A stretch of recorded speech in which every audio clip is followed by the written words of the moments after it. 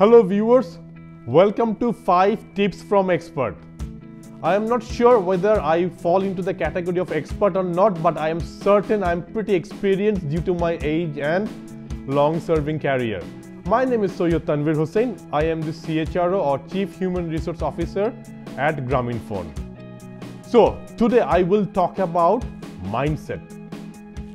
There are two kinds of mindset that you will find in people who come across you. One has a fixed mindset and the other one has a growth mindset. Today, I will talk about the importance of growth mindset. So, tip number 1. In growth mindset, you must believe that you have the capability, caliber, potential to grow. In fixed mindset, people do not think that they can grow, they have the caliber. But in growth mindset, you must believe that you have it. Tip number 2, effort.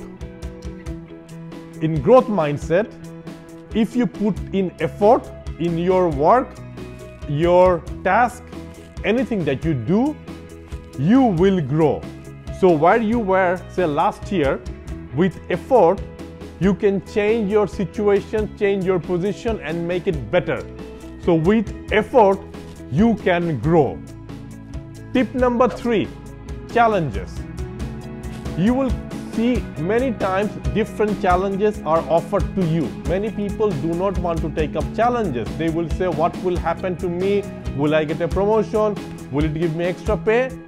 I say, whenever you are offered a challenge, take it up. Challenge is like a gift. If you take up the challenges, you will learn new things.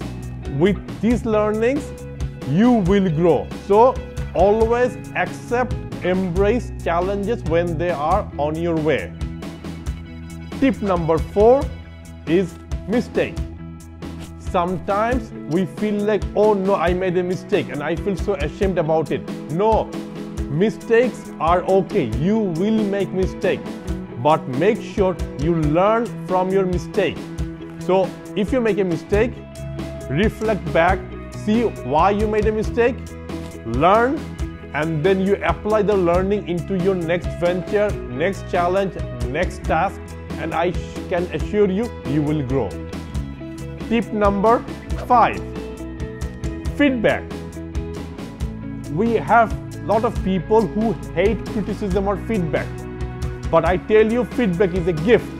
When you receive a feedback, make sure you actually internalize what is the feedback about.